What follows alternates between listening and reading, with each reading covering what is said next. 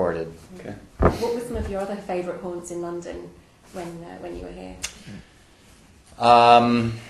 Jay Shiki's. I used to go to Jay Shiki's all the time. Yeah, it's pretty nice. Fantastic oysters and just good fish, and it's such a sort of theater hangout, and I sort of like not, when I came to do the play on the West End, everybody said, "Oh, you're going to hang out at Jay Shiki's all the time because that's where everybody hangs out in the theater world." And I was like, I'm the kind of guy that goes like, if that's where everybody hangs out, then I'm not hanging out there. But I did, and because the food was so good, and it felt like sort of like an iconic sort of, after you've done your show, you go have a martini and have some oysters and hang out with your friends that came to see the show, and then you all go home. And it was fantastic. I loved it. Would you consider coming back to do anything else on the West End? Is stage something that you'd be interested in going back to do? I think that if I stay in this business, if I continue as an actor, I think there will be a point down the road where theater is all I want to do. And I absolutely would love to come back to the West End, but I just want to wait until my kids are off to college before I do that again. That was the hardest thing for me. 6 months, they came and visited, but still, I think when they're off to school and it's just Margarita and I again, and we can just sort of hang in a city for 6 months and do a play, that's when I'll come back to the West End if I get that opportunity. What age are your children? Our daughter is 16 and a half, and our little boy is turning 12 next month. Have either of them shown any signs of following in your footsteps? No. What do you think? What would your reaction be if they did?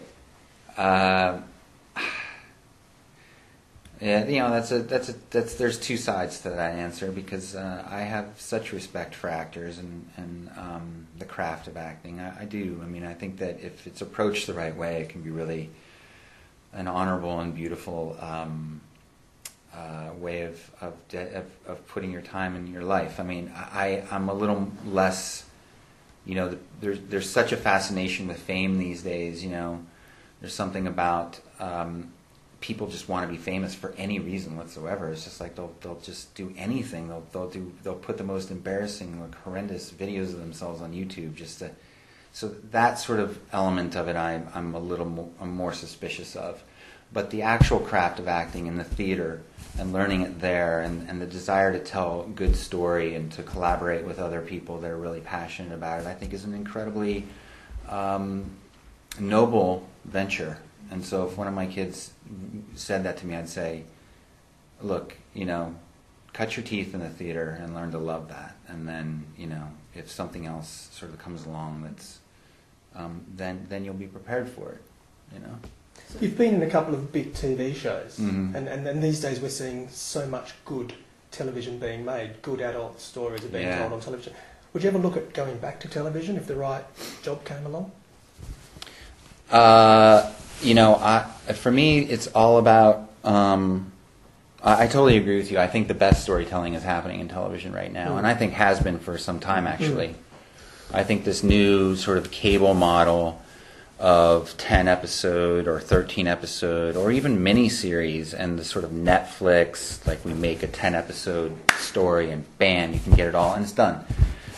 This is a great thing for storytelling, and I think that for me, what's perfect about the way that I'm working right now, or not working, I just took a year and a half. I haven't been on a set since Emperor. That's almost a year and a half. Is the fact that I can do that. If I was working on Lost right now, I would not have been able to go, you know what, it's time for me to take a year and a half and just be at home and be with my kids and my wife and do things outside the business and completely drop out for a while.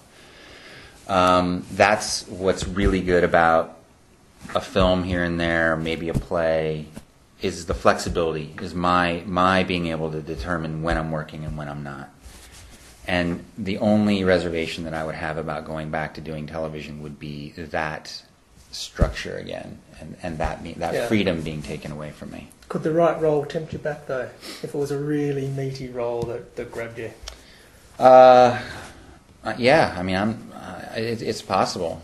I'm still hopeful that I'm going to continue to find those types of roles in the 2-hour format. You know, a movie like Emperor, and what I will start to look for after the first of the year is, again, smaller, you know, sort of independently financed films where I am really excited by the director's vision and I get to do something that I haven't done before. When you've spent 18 months doing what you want to do, how difficult will it be to return to the regime of the film set? It could be difficult. Yeah, it could be difficult. Because, I mean, you've got to have a big change in your attitude to everything when you're in a film set, haven't you? Yeah, I struggle with it sometimes. Yeah, there's a lot of people that are kind of in your face and this and this and in your space, and we need you on set right now, and I need to go to the bathroom. You can go to the bathroom. It's a lot of people that are sort of leading you around by the hand. Being an actor a lot of the time feels like you're sort of regressing into some sort of childhood where somebody's telling you where you need to be exactly and holding your hand all the time, and I can't stand that. So yes, it'll be interesting to see how I react to getting back on a film set if that happens soon. But it'll probably be like kind of putting on an old glove, you know.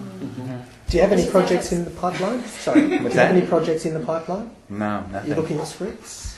I've started looking at scripts. I've read a couple of things in the last 10 days that I'm actually pretty excited about. One that's a little more immediate, and one that's not until sort of an April or May type situation. So I'm starting to read stuff again, and and I'm excited. So that's a good indication that it'll be fun. Have you enjoyed working with the British director? Yeah. Do you find that British directors work differently from American directors? I don't know.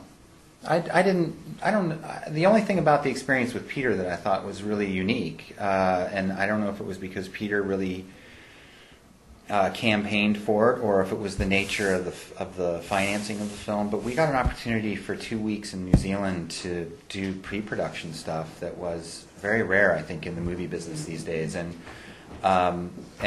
we even got to sit around, he and I, in a room and go through the script and make notes on scenes and talk about scenes, and then he would hand those notes to the writer who was there in New Zealand, and those notes would come back in the script in like a day and a half later, and then we could go through it and we'd do it again. And we did like 4 or 5 rounds of that in the 2 weeks that we had leading up to shooting, and I think that it really helped us sort of focus the script and get some of and to own it, feel like it was ours a little bit more.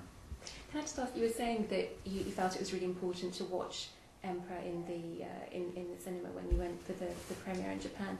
Why do you not usually watch your own films? They're just not. They're kind of ruined for me. No surprises. You know, I love going into a theater, into a theater, or into a movie theater, and waiting for the lights to come down and to drop into a story. It's one of my favorite things. And when I'm in it, it just doesn't have the same effect. And I've sort of dedicated months of my life, and once you're behind the scenes and so integrally, every day it's like such a big part of your life, the making of it and trying to create the illusion of it, that you can't just then forget all that and like experience it the way that I would experience a film that I've had absolutely nothing to do with. Was Fellers, just to go back to the film, was he better known in Japan than in the USA? I'm just asking that because I think 25 years after the war, Hirohito gave him a special honour that's only bestowed on a select few. I didn't know that, but that is an interesting question, and it wouldn't surprise me if he was more well known for whatever role he played. Yeah. I mean, that wouldn't surprise me at all. He definitely got some big razzmatazz award from the Emperor. Oh, that's cool. Yeah. That's really cool. Okay, sorry.